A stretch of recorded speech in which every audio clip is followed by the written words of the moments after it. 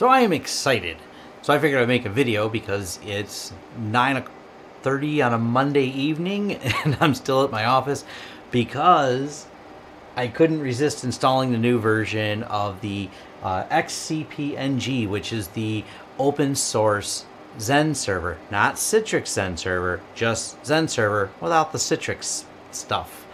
Anyways, so for those of you following the project and have heard me talking about it or tweeting about it, I'm going to leave the links in the comments below so you can get started on this. And I'm going to do a more in-depth video because I plan to, after this kind of comes out of beta, to go into production. So I'm moving over on my backup server, backup as in it's a spare to my primary server, over to this. I've imported VMs from my other server to make sure they work, and so far everything's working really well.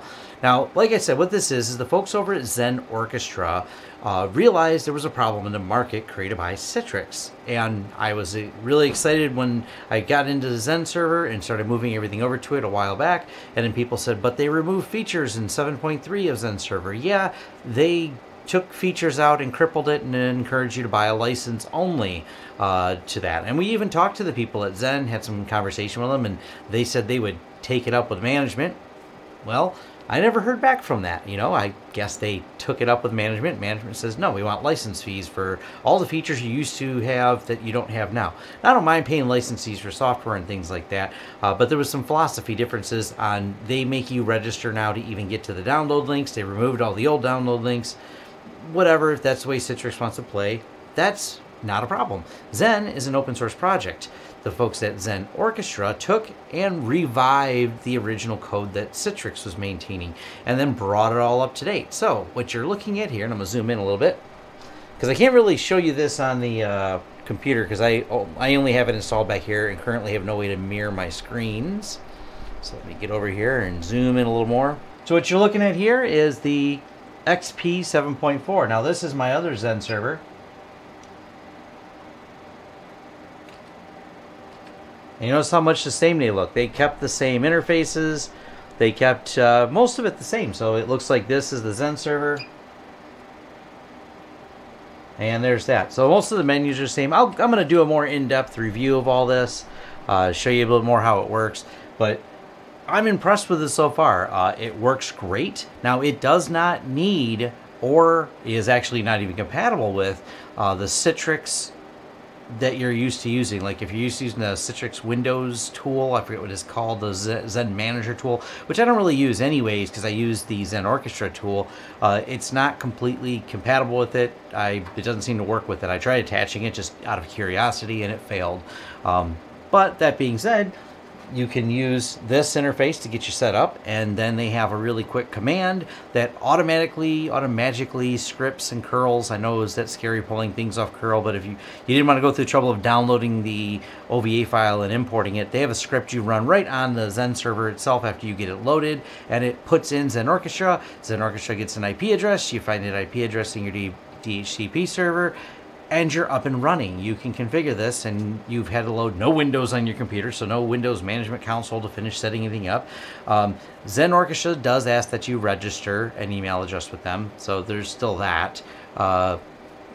If you have a privacy problem with that, you know the solution with the Yahoo email address. Then pretty much the reason anyone uses the Yahoo email address.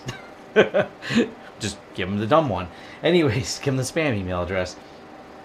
So far, it's working really well. I just installed it tonight, so my reviews before I go in depth, I've actually used the product a lot more. But so far, I feel comfortable with it because it looks just like Citrix Xenserver in terms of functionality, in terms of the command line. And if you're not used to using Xenserver from the command line, there's a series of commands you can run to, import, export VMs. I've talked about this in the backups. In the backup script that I use runs off of that. Once I get done all the testing and importing some VMs and making sure everything seems nice and stable, even though this is not a full release, it's their very first release, but still impressive. They've done a great job with it so far.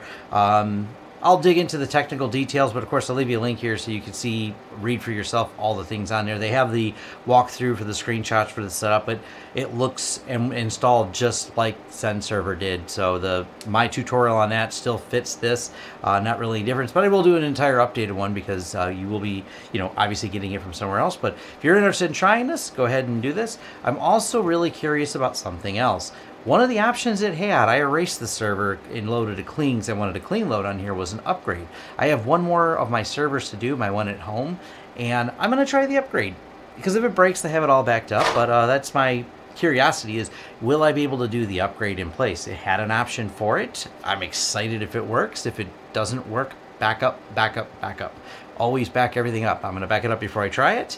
I have backups all the stuff that's on my home Xenserver, and when I do the upgrade, because it will be an upgrade, because I'll get all the features that you lost if you move to the newer version of Xen, I'll be running it at home, and because my home servers are not mission critical, they're just kind of stuff I play with at home, and a couple things I have like my Plex server that runs on it.